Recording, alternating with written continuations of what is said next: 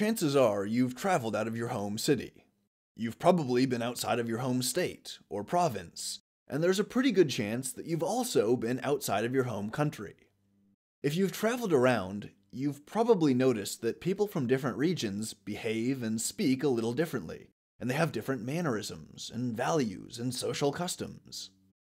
These differences might not be super obvious if you travel to just the next town over or the next state or province over, but these differences become pretty stark and obvious when you travel far away to a distant country, especially a country that's on a different continent than the one that you live on.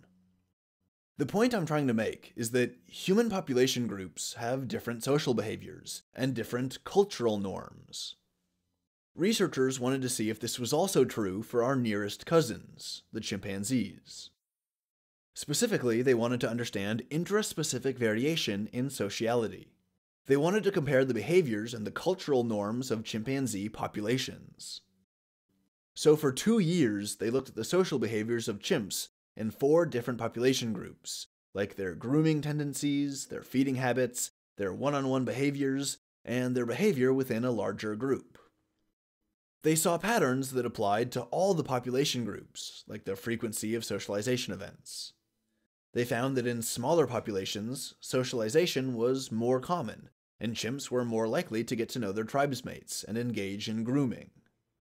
In larger tribes, the chimps were actually a little less likely to participate in socializing. This is interesting because it mirrors human behavior. Humans in smaller towns are more likely to know and interact with their neighbors than they are in larger towns. In really big cities with hundreds of thousands or millions of people, it's quite likely that you could have 0 personal relationship with any of your proximal neighbors. So just as the size of the population influences human behavior, it also seems to influence chimpanzee behavior. But there were also differences seen between the chimp populations. For example, in some populations, the chimps were more social. They grouped up more often and for longer periods of time so as to socialize and groom each other, and generally interact in positive ways. Other populations were less friendly, and the resident chimps in these populations tended to group together for shorter periods of time, and they had more frequent negative encounters, like conflicts or squabbles over food or something. In the researchers' experiment, they were observing 4 different population groups of chimps. Populations 1 and 3 tended to form smaller social groups, and they had a relatively low degree of clustering. But despite these immediate similarities, population group 1 tended to show high social differentiation, or to put it another way, it had a much more socially hierarchical culture, whereas population 3 was more egalitarian. The chimps in population 1 had less social cohesion. They moved relatively frequently between their small groups, and they didn't engage in as much grooming behavior. The chimps in population 3 had much more social cohesion, with a little less moving between these social groups, and a little more time spent hanging out and grooming. Population 2 was huge, and it exhibited a cultural structure that was similar to a high-population human city, similar to population 1. They showed high modularity and very high social differentiation, a very stark social hierarchy. So the chimps in population 2 were forming cliques based on social status within a very large crowd. They stayed close to their clique and groomed each other relatively infrequently, and they changed cliques infrequently. Frankly, population 2 sounds a little stressful and competitive. Now the last group, population 4, had a decent population size and a relatively small habitat, so they were all somewhat nestled together in close proximity, and they engaged in frequent grooming and they got to know each other very well. There was a very low degree of social differentiation and modularity, which would suggest that population 4 had a pretty relaxed and chill culture. They were pretty relaxed with one another, and they spent the bulk of their time being close together in a warm, fuzzy heap, picking bugs out of each other's hair.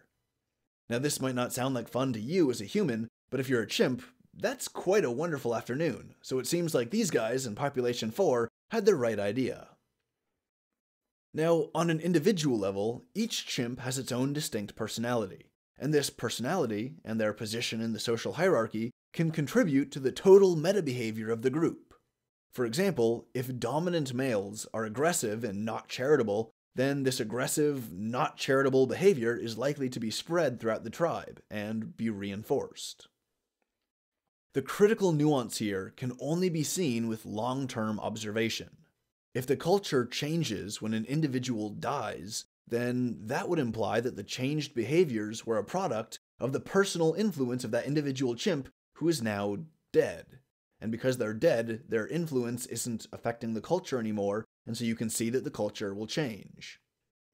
But if the cultural norms and the chimp's behavior generally stays the same as the old individuals die and new ones are born, then that would imply that the behavior is more deeply rooted at a population level, and it's not the product of an individual exerting its influence over the others.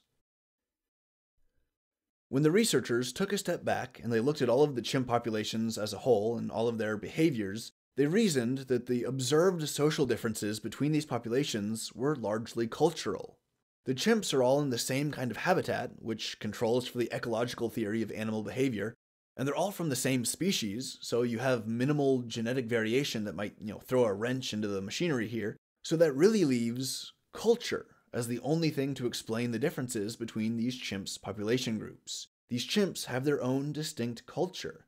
And the really interesting question becomes how the chimps abstract this culture in their own minds, how they perceive their own culture, how they perceive the actions and the behaviors of other chimps within this cultural paradigm. And it also makes you wonder what would happen if a chimp is transplanted from one population to another, how they would react in this different culture.